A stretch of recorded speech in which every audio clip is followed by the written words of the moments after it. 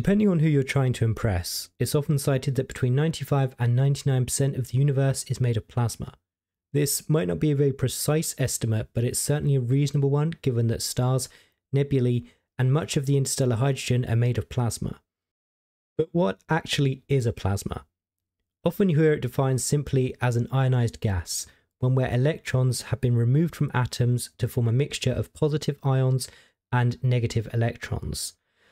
But personally, I never felt this tells us much, since any gas can exhibit a small amount of ionization. There are as many approaches to defining plasma as there are books on the subject, but I like Chen's approach best. In this text, Intro to Plasma Physics and Controlled Fusion, they offer the following. A plasma is a quasi-neutral gas of charged and neutral particles which exhibit collective behaviour. Now let's examine the second part, collective behaviour, first. Picture a neutral gas. If we perturb the particles with a sound wave or something similar, then the particles will move freely until they collide with each other. Any and all influence felt by particles far from the original perturbation has to occur via collisions. This is very different in a plasma, where the charged particles exert Coulomb forces on each other, even at large distances, so the motion is collective.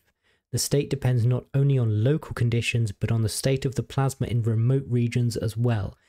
It's these long-ranged interactions that gives plasma its often strange and unpredictable behaviours, since small perturbations can have a big influence on the entire plasma.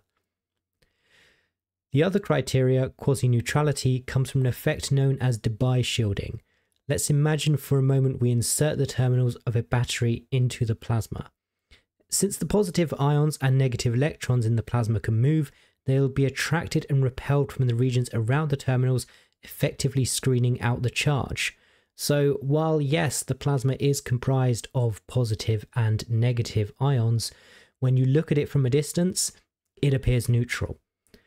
The length scale, shown by this equation here, associated with this screening is known as the Debye length. We can see that without any thermal agitation, the screening improves as the Debye length becomes infinitesimally small. Likewise, if we increase the density, then there are more particles available for screening and the Debye length shrinks accordingly. Hopefully you now have an understanding of how a plasma is defined and what properties set it aside from regular gases. If you have any questions, then please drop them down below.